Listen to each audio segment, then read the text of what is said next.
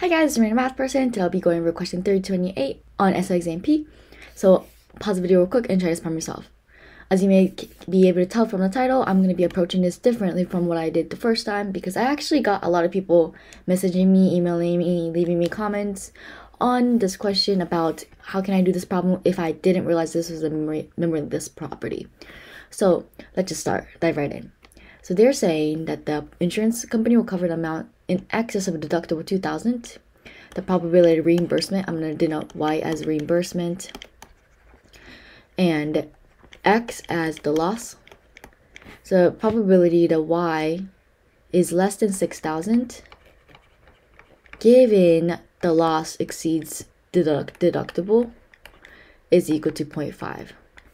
So then we know from the conditional probability formula, this is equal to the probability that Y is less than 6,000 and X is greater than 20,000 divided by the probability that X is greater than 20,000.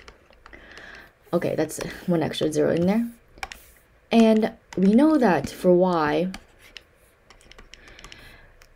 is 0 if it's less than the deductible, right? Because then the customer is paying everything out of pocket.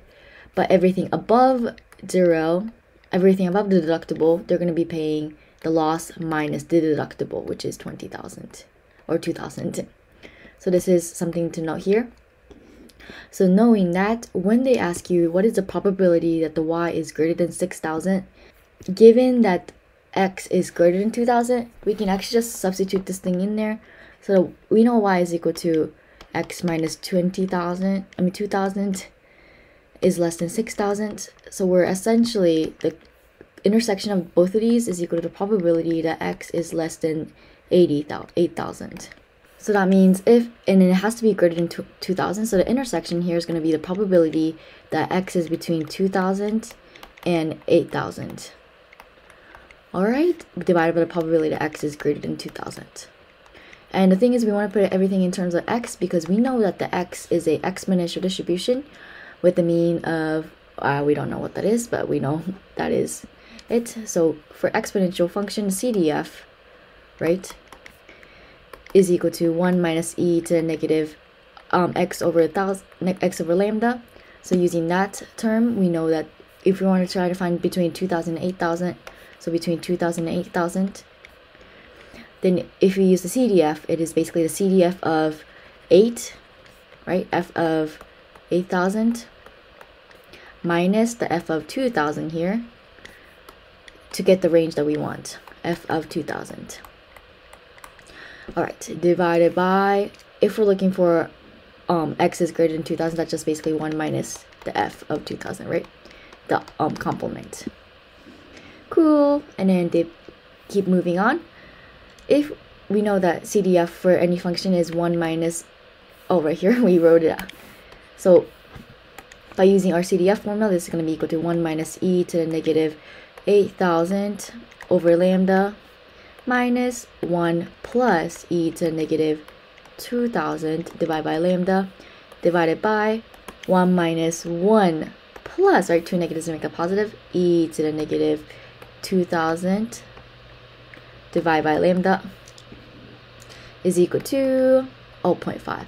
So then simplifying this a little bit, you get e to the negative 2,000 over lambda minus e to the negative 8,000 over lambda is equal to 0.5 e to the negative 2,000 over lambda. So right here I can actually pause and say set x equal to e to the negative 2,000 over lambda. Alright, shout out to Zach here because I did not think of this by myself, but so then if I substitute that x in there, this is equal to x minus, right, what is this? That's 4 times this number here, so x to the 4th is equal to 0.5. What is this here? That's just x. So then simplifying this, you get x minus 0.5x minus x 4th is equal to 0. 1/2 x minus x 4th is equal to 0. Factoring the x out, you get 1/2 minus x cubed is equal to 0. So then your two choices are x is equal to 0 or 1/2 is equal to root cubed. Agree? So then plugging that in, when I plug in 0 for x here, taking a natural log. Okay, so that does not work because natural log of 0 just does not exist. So let's try the other point in. 3 root 2 1/2 is equal to e to the negative 2000 over lambda. So then taking the natural log here, 3 1/2 is equal to negative 2000 over lambda. Bring the lambda to the other side. I don't know why I'm writing so crooked, but it's okay. Lambda is equal to negative 2000 divided by natural log of 3 root 1/2. So then lambda here is equal to 8656.17. Okay, so now we can actually figure out what we're looking for. So what are we looking for here?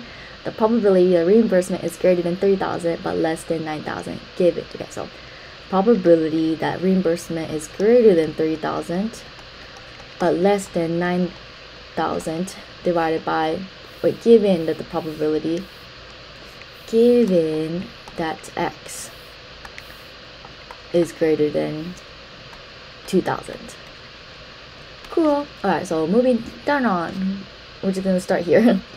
Do you remember it? Probably that 3,000 y and 9,000 given x is greater than the deductible, which is 12,000. Oh gosh, my handwriting is dying. Okay, and as always we know y is the same thing here, is equal to x minus 2,000. So plugging that in here, x minus 2,000, 9,000, and by the conditional probability formula we know that this comma, the intersection of those 2 points, divided by the probability that x is greater than 2,000. So then solving for the top here, 3,000, adding 2,000 on both sides, you get 5,000 x. I'm adding this thing here, 11,000, and the x is greater than 2,000. But the thing is, like, if x is between 5,000 and 11,000, that's already bigger than 2,000, so that's kind of redundant here, so we're just gonna take that out. Divided by the probability that x is greater than 2,000. Beautiful. And now that's not too bad, right? We basically did everything already. 11,000 minus the f of 5,000, because of the same logic here. If we want to find a range between 5,000 and 11,000, take the CDF of 11 and subtract the CDF of 5, and you get what we want, which is this here. And then this again is 1 minus the CDF of 2,000. And we know what lambda is now, so we honestly just, it's plug and chug from this point here. So I'm going to cheat here a little bit. Okay, so basically this is what we're looking for, the lower limit minus the upper limit. Alright, cool. So that's e to the negative 5,000 divided by lambda, which is 8656.17, minus the upper limit, e to the negative 11,000 divided by 8656.17 divided by 1 minus f of 2,000, so that's 1 minus minus, so it just becomes positive, e to the negative 2,000 over 8656.17. Let me plug that into my calculator real quick. So this is equal to 0.3535, something like that, which is our answer B. If you guys have any questions, feel free to leave them down below. Otherwise, as always, make sure you like, subscribe, and share. Bye!